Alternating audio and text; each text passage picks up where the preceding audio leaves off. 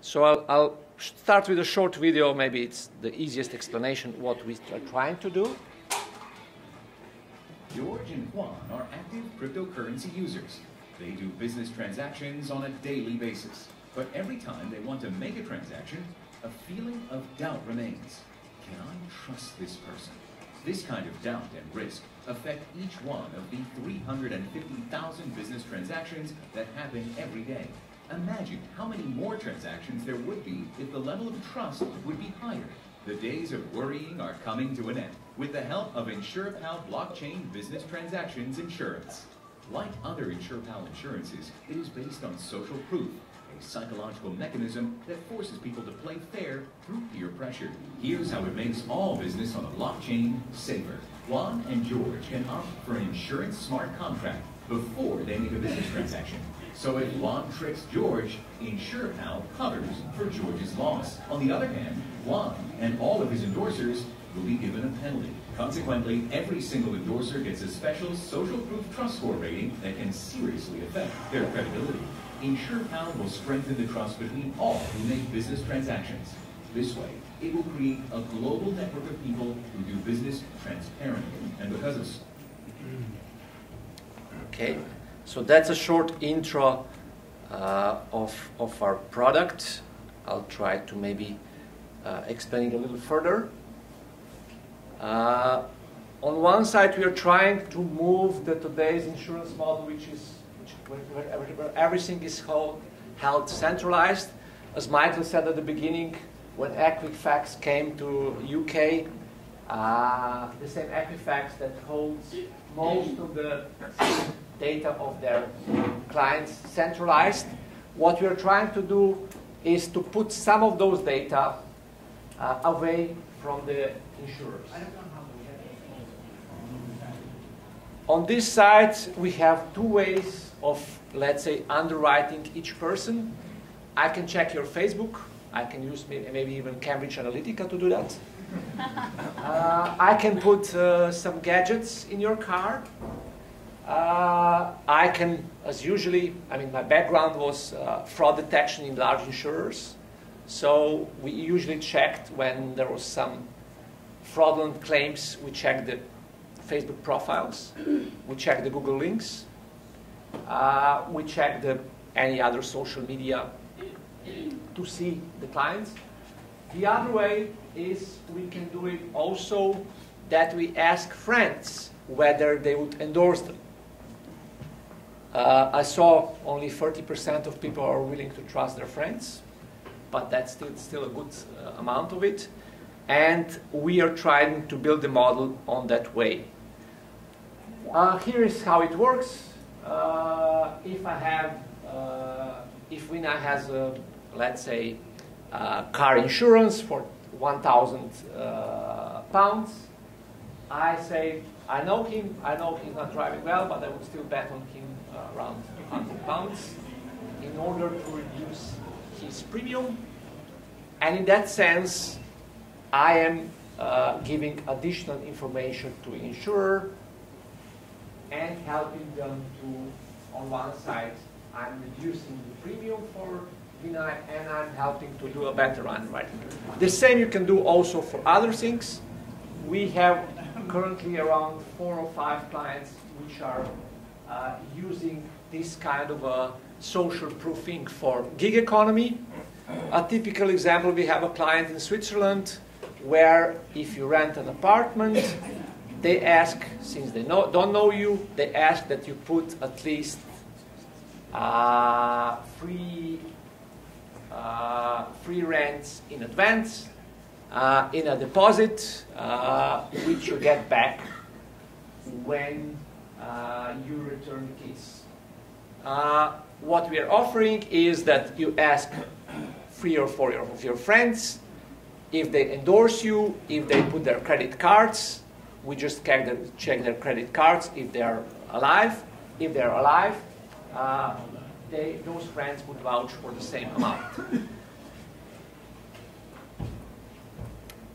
Okay, on one side that's bringing cheaper premiums, improved profitability, and it also gives the benefits to to society. Blockchain can enable expansion of that model to a whole network. So a kind of a recursive transitive deductible, which can be used if we have, let's say, a lot of identities or a lot of clients in the space. Okay, I'll switch then to some of the. In the case that I vouch for somebody and there's a dispute, then I always call Vinay to help us. So I would ask maybe to help us to how we resolve some of the contracts, smart contracts, which we have, let's say, at the insurer or at gig economies, how to enable them to do it quicker. Vinay, can you help us? Sure. Do you need to judge something? What do we here to decide?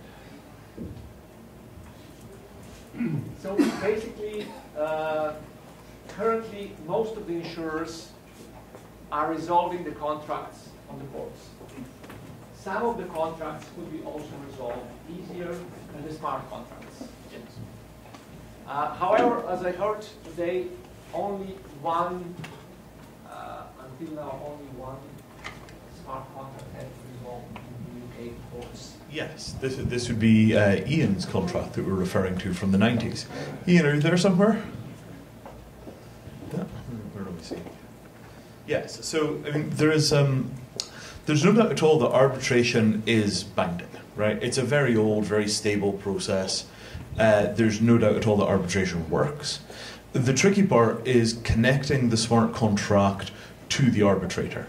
Because the smart contract is just a chunk of code that lives on the blockchain, and there's nothing in that chunk of code which can necessarily even be tied to a legal persona, right? So if this code is signed with a key, how do we know that that key is your key? Because if you give a copy of that key to somebody else, either one of you could be the person that signed the document.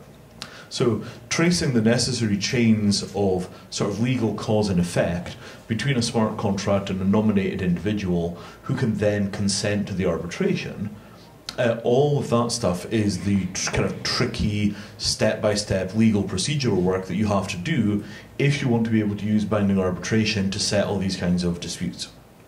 How would we resolve the disputes when people are vouching for each other's identities? Well, so the simple case is that you first take the money, right? If something goes wrong, the first thing you do is you take the money. And if they decide that they would like their money back, now they're the one that raises the dispute.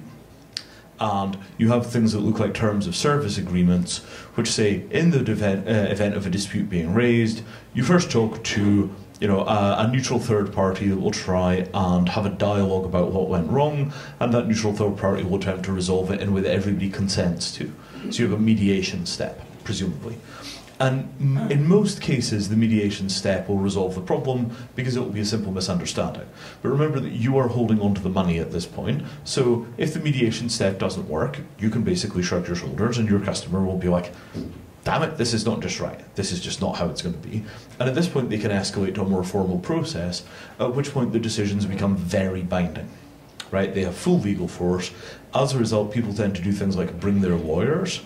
And this is where there may be a mismatch between the sums of money in play and the degree of inconvenience required to have a litigation. And the bridge for this mismatch is, of course, mutualization. So everybody pays an additional 25 cents on their transaction fee. That money goes into a bucket, and that bucket then pays for the legal expenses of the parties in the event that a litigation occurs, or a formal mediation, a formal arbitration. So basically for each premium we would add like 25 cents for that part? And you wind up with a kind of bucket of money, which is like a legal defence fund, which is used to pay the costs of full process to do asset recovery. Because the thing is that the integrity of the process is much more important than the efficiency of the process, right? We're all used to completely unaccountable dispute resolution mechanisms like eBay, where if something goes wrong on eBay, your chance of actually sorting it out is pretty low. Yeah. Right? And theoretically, they have mechanisms in place for sorting it out. But practically speaking, those mechanisms are kind of weird and opaque, and it's not like you could just talk to somebody and explain what happened. And they greatly favour, the decision-making event tends to favour the buyer, but the procedural knowledge is all with the sellers. So you wind up with two unequal forces contesting. All of those mechanisms, you just kind of play the odds and you think that it will all be okay, and you continue to trade on eBay, and once in a while you lose some value. But the general feeling that you get is that eBay is kind of a sketchy environment to do business in. And if the alternative was that they had very, very high quality arbitration, so that when something went wrong it was handled by a really competent authority, even if the transaction fees were a little higher, we would all feel much better about eBay. And this is how it works in high trust societies. Everybody pays taxes, and the taxes pay for the courts. And there's been an enormous amount of work in the UK on streamlining the cost of court processes, not just for small claims but further up, by doing things like changing the way that case management is done. So rather than having an environment where people can spend an infinite amount of money on lawyers, there are things like caps on legal fees that will be awarded if the dispute is ruled against somebody, and all of these mechanisms have been done to try and streamline these processes.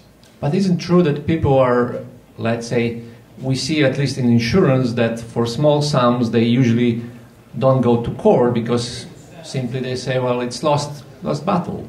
Well, this is why mediation is important, right? So if you have a mediation process where a neutral third party comes in and tries to make it work, in most cases, just having a neutral third party there will resolve the problem, right? Somebody will look at it and the agreement might be like, oh yeah, we have made a mistake here, or, why don't we split this with you 50-50? And you can resolve it because the mediator is backed up by arbitration. So if the mediator can't resolve the problem, there's always a way of escalating. And because we all know there's a way of escalating, we know that justice is available, and at that point, we are more willing to trust the processes at the lower level. If the mediator's word is final and there's no way of going above the mediator's head, then how do you know if you're going to get a bad mediator? You tend not to trust the process. But if you know that if the mediator does the wrong thing, you have access to a higher level system that will correct their errors, you come in with an expectation the mediator will behave more professionally. So the more rigid, solid process you have at the very top level, that kind of flows down through the rest of the systems. Okay. So even the front level technical support folks, if they know that it is technical support, then mediation, then maybe expert determination, then arbitration, you kind of have this tiered response. You know for sure that your technical support people understand that what they're doing matters. So the first point of contact where something is going to get resolved is dealing with the extension of the authority of the ultimate arbitrators, rather than just the internal processes inside of a company. It's very, very much like the kind of processes that give us trust in the national courts, and it's that form of trust, this trust in a central authority that really understands the law and that will administer justice fairly, that we want to bring into the blockchain space. What we are seeing that I have a lot of requests from so-called gig economies, where people are saying in order to onboard somebody, let's say to a renting platform or to anything, they say, okay, if you bring additional social proof, we will put you on the platform. Yep. But still on top of it, if I rent your car, and if I crash it, it's going to be cost 70,000 euros. You will vouch for, or your friends will vouch for, let's say for 5,000. Yeah. But the rest has to be covered with insurance. Yes, absolutely. And this is the question about how big is the risk pool. So if you have these kind of approaches, but the risk pool is basically 5 people, you can't get the kind of system performance that you want. You need a much, much larger risk pool, right? So, here's your risk pool. If that network goes out to be 50,000 people, you'd have the size of a typical insurance pool, right? If it's 5 million people, that'd be something like house insurance. And when the pools get really large, that extra 25 cents or the $100 a year you charge somebody for insurance turns into such a lot of money that it covers almost all risks. So, as Michael Manelli was saying earlier on, there's a whole question about scale, right? You need network effects to get these things working because you have to push over the hump where you don't really have enough insurance to make it work. because the volatility is too large. You need to get lots of people with the same kinds of risks in a bucket, and that's how you begin to smooth the risk. So if you have something like that, if you're dealing with $70,000 worth of risk, you're going to need tens of thousands of people before you can split the risk so finely that nobody notices. How much insurance claim can you pay in a year before you peel the pain? Maybe $100 or $200. So a $70,000 risk is going to have to spread over 350 people. And you can sort of estimate the kind of risk tolerance of each individual and say, well, how much is in the buckets? So does everybody know how Lloyd's of London works? So, you have this kind of social network model, and at the top end of that, you have a bunch of people who have, yachts and country homes and Rolls Royces. And if something goes badly enough wrong that these people are asked to pay the claims that Lloyd's is generating, these people begin to have to sell their country homes and their Rolls Royces. And there was a famous bloodbath. How long ago was the bloodbath? Let's say 15, 20 years? Something like that? Where there was just, a series of unfortunate events, and an enormous number of, wealthy English names got hit very, very hard, and that caused a bunch of restructuring of risk at Lloyd's. So, the notion is always that you're going to have to, basically spread the risk thinly enough that each individual can tolerate it. And that applies as much to legal fees as it applies to the actual settlement. Because the difference between you being fined and you having to pay an expensive lawyer, it's all money coming out of your pocket. So you need to find ways of pooling the risk of access to the expensive lawyers and pooling the risk of the actual payments. That's why in terms of scaling, we think that the insurance business is one of the ways to scale, because to onboard large amount of clients, insurance is one of the ways. Yeah. And we see in UK that if we offer, let's say, to a client insurance premium that it's at least £80 cheaper, they might consider to go and use the social proof insurance. Yeah. We have also really good feedback from Dutch insurers, maybe because you had this event in Yeah, we've been warming that up for a while. I'm glad you're doing. So basically, that's a kind of a, in short, concept. If there are any questions or discussions, glad to answer. Well, so I think there's one thing that we should talk about here a little, which is the sort of notion that we're on-ramping towards a future, right?